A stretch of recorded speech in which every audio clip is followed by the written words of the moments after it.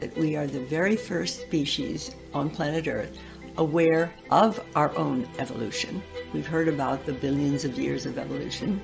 We are the first species to know we are affecting our own evolution by everything we do, and we can see that we are affecting our evolution in such a manner that we might devolve, we might destroy our life support system, we might actually render ourselves extinct.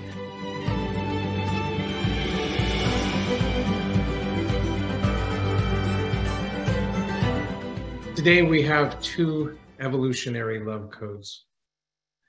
Your clarified heart's desire is the evolutionary impulse awake and alive in you, as you and through you. Your clarified heart's desire is the tuning fork of your unique self.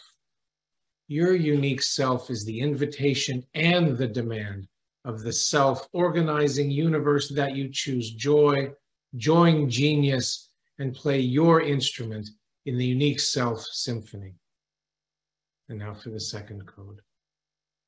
Are you ready to be evolution? Are you ready to participate in the evolution of consciousness and culture? Are you ready to participate in the evolution of love? Are you ready to love deeper and wider than you ever have before?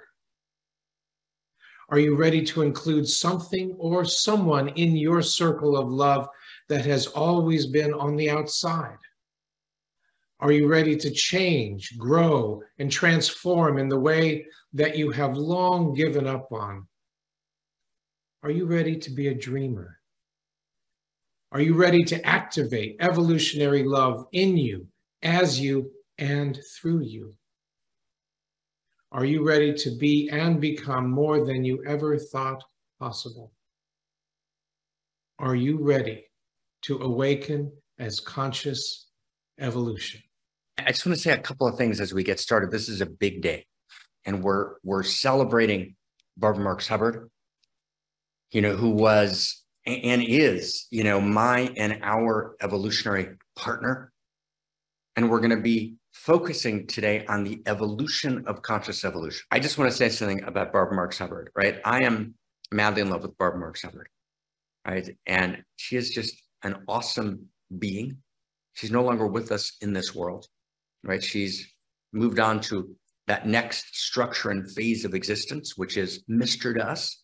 But we know through much validated information of the continuity of consciousness. And Barbara and I together, as evolutionary partners, founded this One Mountain, Many Paths. We originally called it Evolutionary Church. And you're going to hear from Barbara today. And Barbara said to me dozens of times, she said, wow, right? This evolutionary undertaking, this One Mountain, Many Paths, this evolutionary church, this has got to be the heart of the revolution. This is the place where we can actually tell the new story.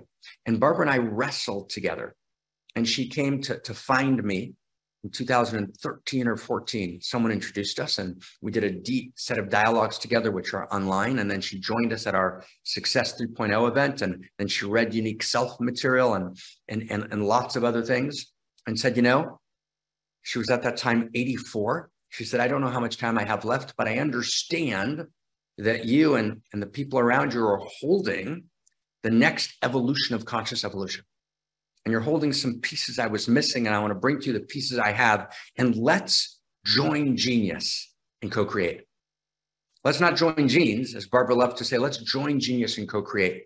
And she stepped in with full power, with full energy, and tornadoes were caused in many ways, right, by the coming together of these energies, and an enormous goodness was created, an enormous creativity was unleashed. And Barbara and I spoke, and, tears in my eyes, right? We spoke, communicated, didn't always speak, communicated 4 or 5 times a day, literally, right, for those last several years.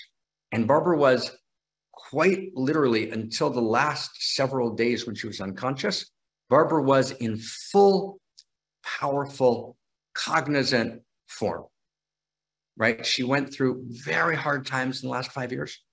She was often profoundly pained and lonely because many of her best friends, right, had passed away, and she felt in deep senses alienated from different dimensions of her world. And in other ways, she was more alive and more on fire than ever. And Barbara would literally every day, she would face the emptiness and she'd work through it and she'd walk through it and she'd call me and we'd talk, or we would exchange a text or a voice message. And every single day she literally recreated herself and lived this knowing that we don't get older, we get newer.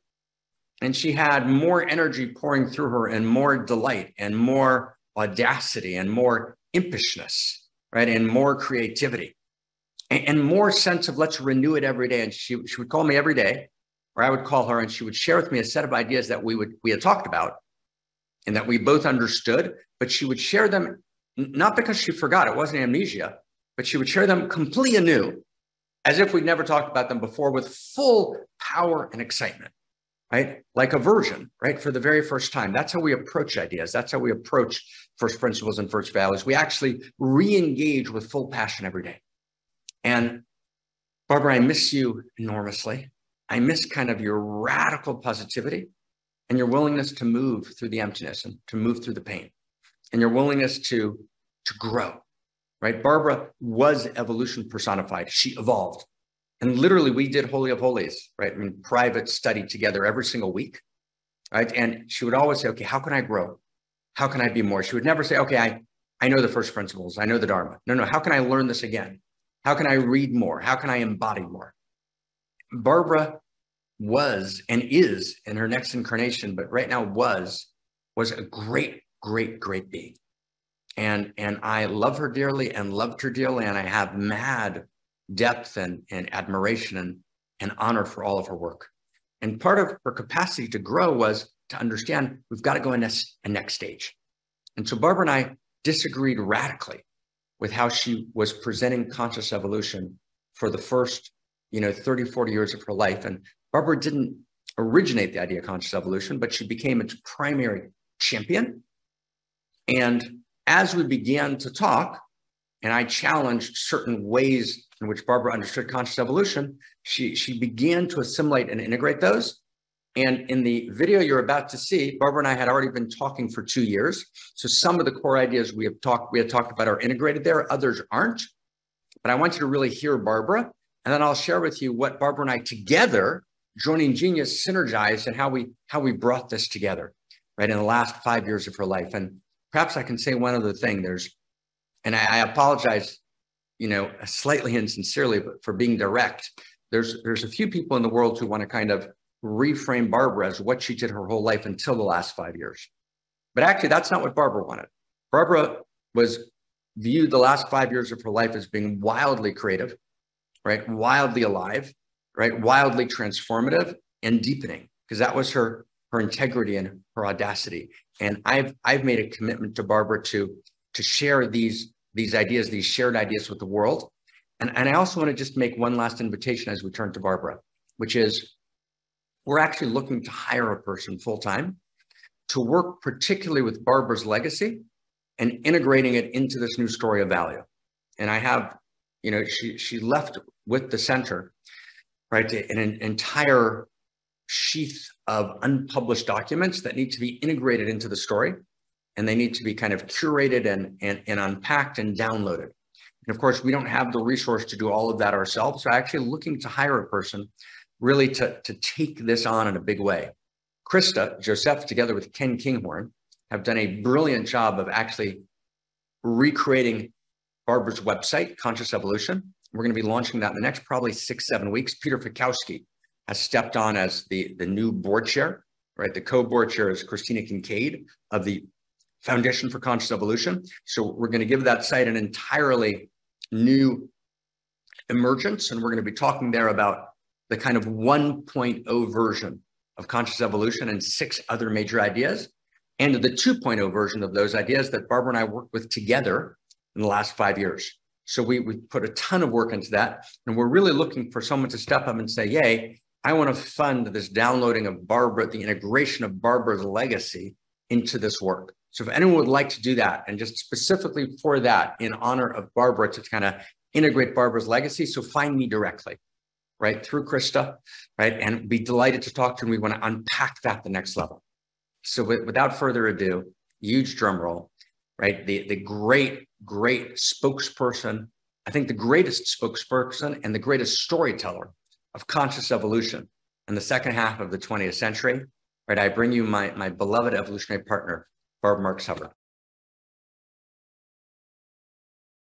What is conscious evolution? Conscious evolution is evolution by choice, not chance. For billions of years, evolution has been progressing. We've had 5 mass extinctions. We've had billions of species extinct before we got here. But the interesting thing is that we are the very first species on planet Earth aware of our own evolution. We've heard about the billions of years of evolution. We are the first species to know we are affecting our own evolution by everything we do.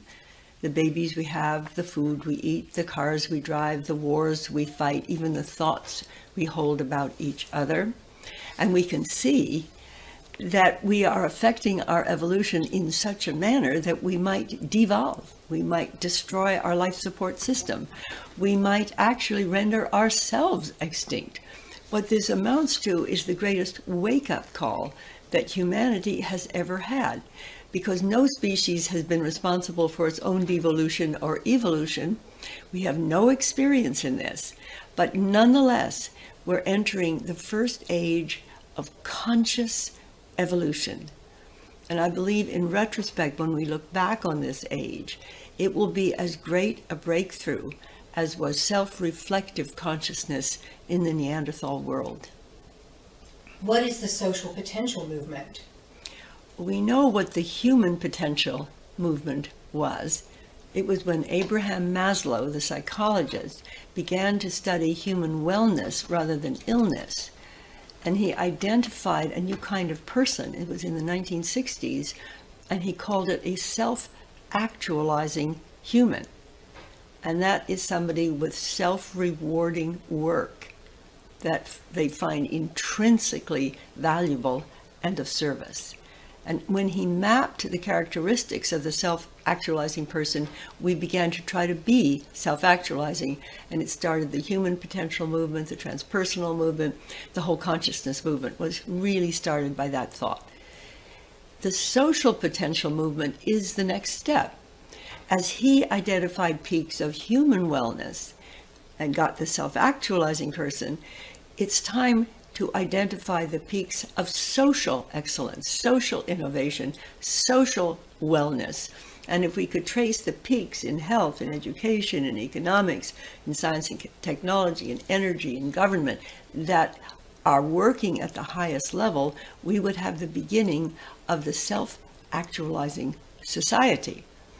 And my book, Conscious Evolution, Awakening the Power of Our Social Potential, is an early contribution to the self-actualizing society. And if that takes hold like the self-actualizing person does, we will begin to see more of us working to actualize our social potential. What do you mean problems are evolutionary drivers? It's very obvious. We find it in our own personal lives, and we find it in the life of the larger social system. Problems are evolutionary drivers because you either solve them by doing better and changing something, or they do you in. Another phrase is crises precede transformation. And in evolution, when you look at the billions of years of transformation, almost every time there is a quantum jump of a higher order, from single cell to multi-cell to animal to human, you will find a series of crises to the life form just before the jump. And the way nature takes jumps through crises and problems is this mysterious function of being able to connect separate parts to make a new whole greater than the sum of its parts. And you can see right now, our culture is under stress. We have a crisis to our entire environment. We have a crisis with global warming. We have the possibility of running out of fresh water. We are in danger. What is that doing? It's making us realize that we have to change our economic system, our political system, and our war machine. It means we're going to have to learn to cooperate. So if you jump over the crisis and imagine us being able to respond co-creatively, I think we're going to see a much better future and a much better humanity. Or devolution and extinction. That's the driver. You speak of evolution as guided by spirit and action with a tendency towards higher consciousness, freedom, and order. There is a very deep controversy in the way people look at the meaning of evolution. The materialistic, scientific, modernistic view of evolution is that it is a random process guided by accident and physical laws. And as you get up to life, it is through error and random mutation and the process of natural selection and reproductive advances that lead to this entire universe.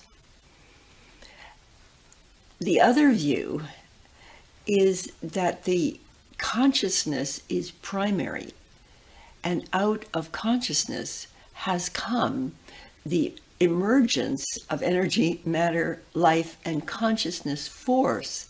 The genius of evolution is consciousness in action that has led not as a God outside manipulating things, but as a process of trial and error and meandering and mistakes and many, many extinctions. But nonetheless, you can't look at the spiral of evolution without seeing it's going somewhere. And when we hit a crisis, we seem to move to higher order, more complexity, more freedom, more consciousness, more synergy, more complexity, more love.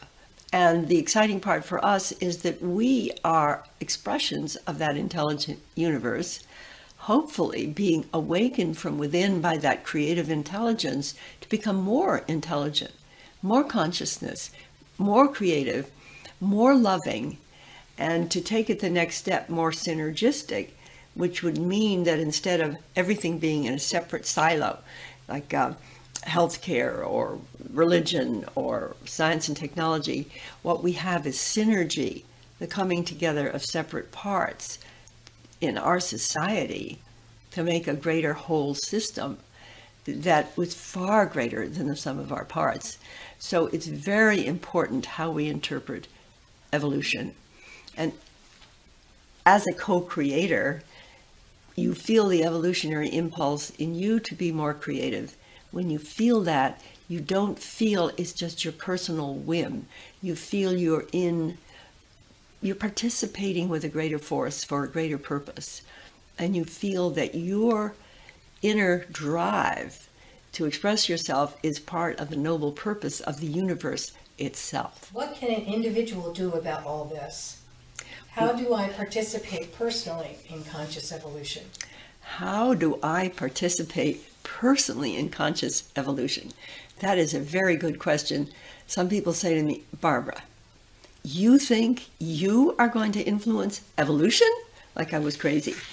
And I say, yes, everybody is influencing evolution. And if you think of us at a tipping point when we could go to devolution and destruction or evolution and higher levels of creativity, what you realize that every single person is influencing the tipping point.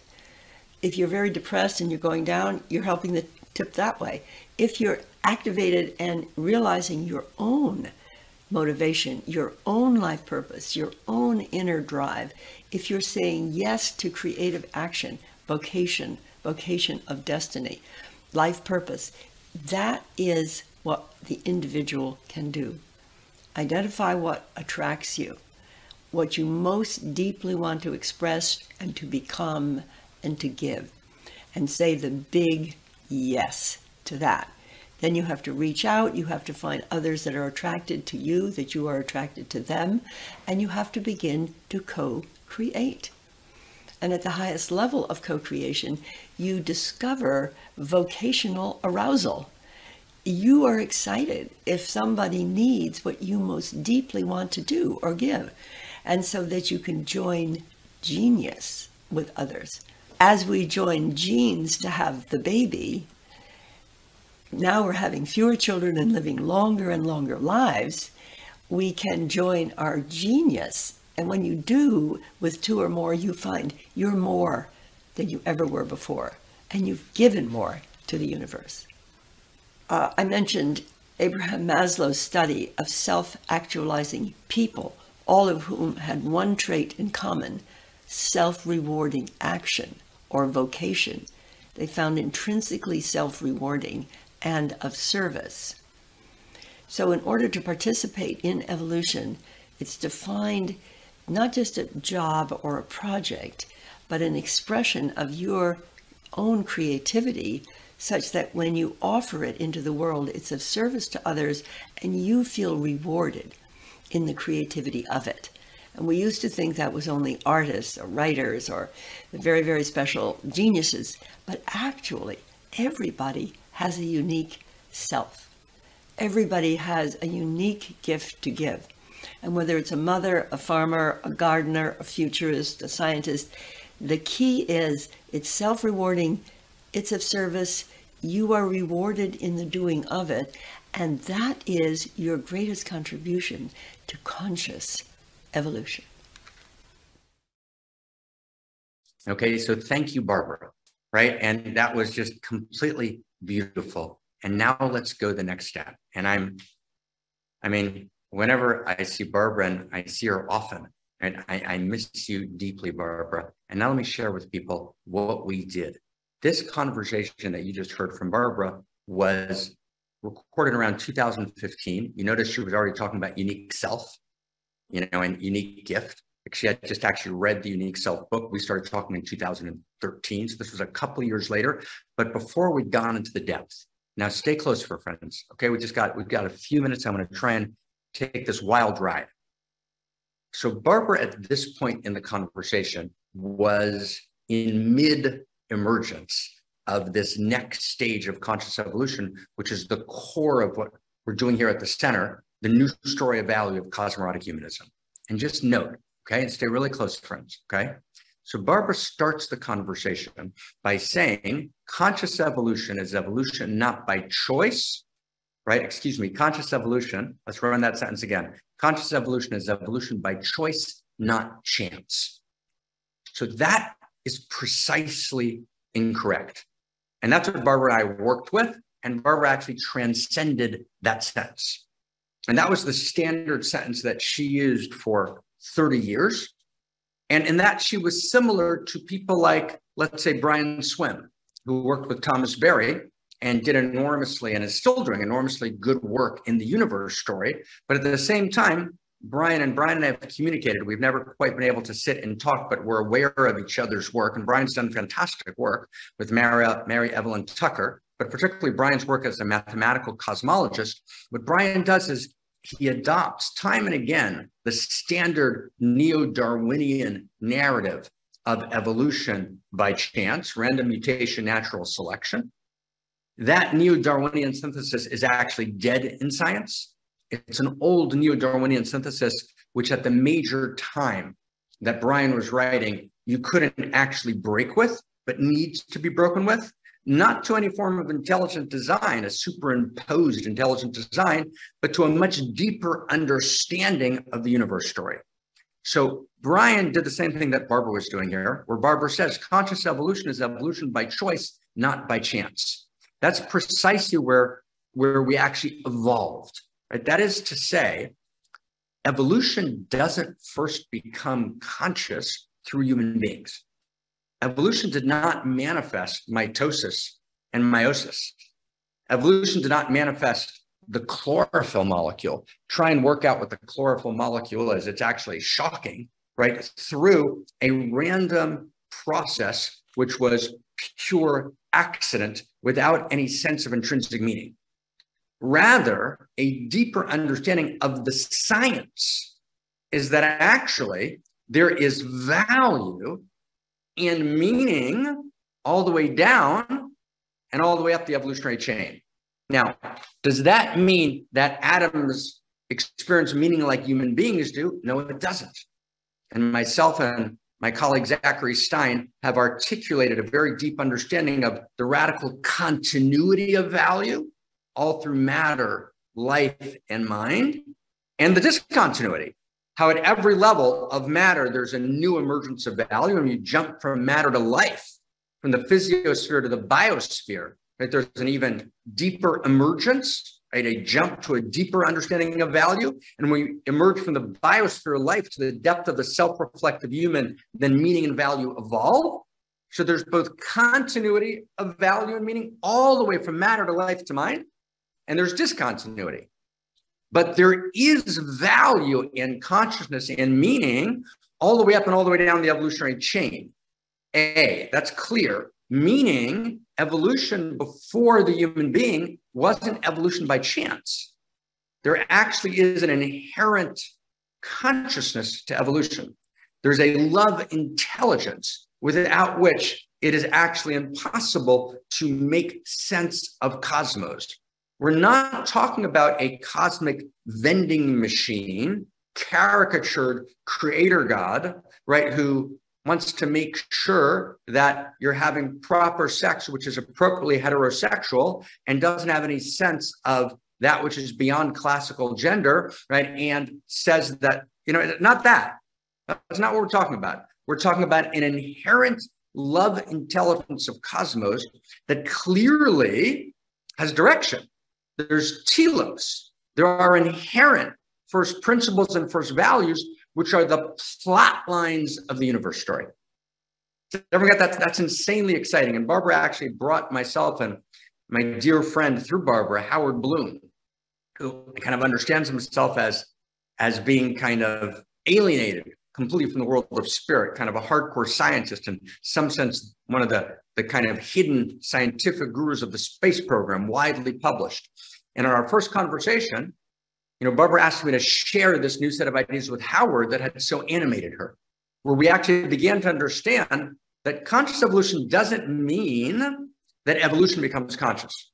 There is some dimension of the evolutionary process that's always been conscious. Number one, conscious evolution means that we as human beings become awake, aware, and alive and realize that evolution is moving through us, that we are irreducibly unique expressions of the evolutionary process, that actually the evolutionary impulse moves uniquely in me, and my awareness of that, number one, my awareness that I am evolution, right, is a new emergence.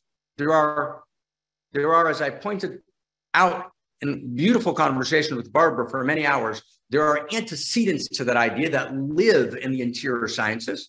That idea is actually present, but that idea is validated through evolutionary science. We actually realize that actually every muon and every hadron and every lepton and every proton, neutron and electron, every atom and every molecule and every macromolecule, right, in all of the stages of organismic evolution, right, they all live in me. Right, all of the physiosphere, all of matter, all of the biosphere, all of life actually lives in me, and all previous stages, structure stages of humanity live in me. And so I don't live in evolution, evolution lives in me. That's a momentous leap, that awareness. So the conscious evolution, the notion of conscious evolution is I awaken as the realization that I am a conscious evolution person. That's number one. And number two, and this is going to be the topic of our next call. Number two, I actually realize that conscious evolution, that evolution is animated by Eros. And you might have noticed in Barbara's talk, in the second part of the talk, she said, the most important question is, which she was unresolved, pretty much until 2015. The most important question is, how do we understand the evolutionary story? Is the evolutionary story a story of evolution by chance, which is how she began the conversation and affirmed that, which is incorrect. But in the second part, she was already considering the deeper conversations we were having about evolution being a coherent process animated by intelligence. And she understood very deeply that everything rests on resolving that question. And we can't resolve that question by declaration.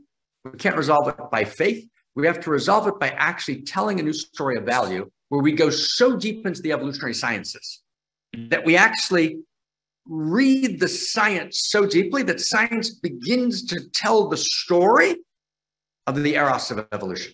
That we actually understand that evolution is animated by Eros. It's animated by evolutionary love.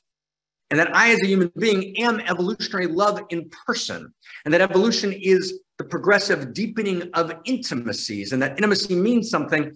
And I'm gonna hold here, but all of this is what we spent the last 5 years on. And I can tell you, Barbara was ecstatically excited about it, contributed an enormous amount to it, and it reconfigured her own understanding of conscious evolution. So the conclusion would be, conscious evolution is A, not that evolution becomes conscious. Evolution was always conscious. 1. 2, conscious evolution is I become aware that evolution is conscious in me. I become aware that I am evolution. 2. 3, I become aware of the entire story of evolution. 4, I can locate myself as I can locate my story as chapter and verse in the evolutionary story. 5, I understand that evolution is animated by Eros, and therefore my story is a love story. 6, I understand that my love story is chapter and verse in the love story of evolution. That evolution is the love story of the universe. And I'm wildly excited to share that Barbara and I, together with Zach Stein, will be sharing a group of 5 volumes that actually tell that story that we've been working on for the last 4 years. That's wildly exciting. And Barbara, that's such deep honor to you, and such a deep love for you, and such deep delight.